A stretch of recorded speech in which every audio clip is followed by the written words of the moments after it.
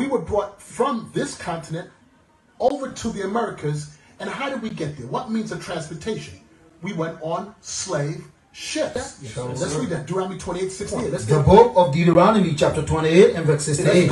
And the Lord shall bring thee into Egypt again with ships. Did you hear what Moses told us, that the Lord was going to bring us into Egypt again? Now, when people hear Egypt, they think of the land Egypt here in Africa. Okay. That's not what he's talking about. Let's see what he refers to Egypt as. The book of Exodus chapter 20 and verse 2. I am the Lord thy God, which have brought thee out of the land of Egypt, out of the house of bondage. So let's go back and read what you just read. The book of Deuteronomy chapter 28 and verse 68. And the Lord shall bring thee into Egypt, into bondage again. But this time, how are we going to go? With ships. With what? With ships.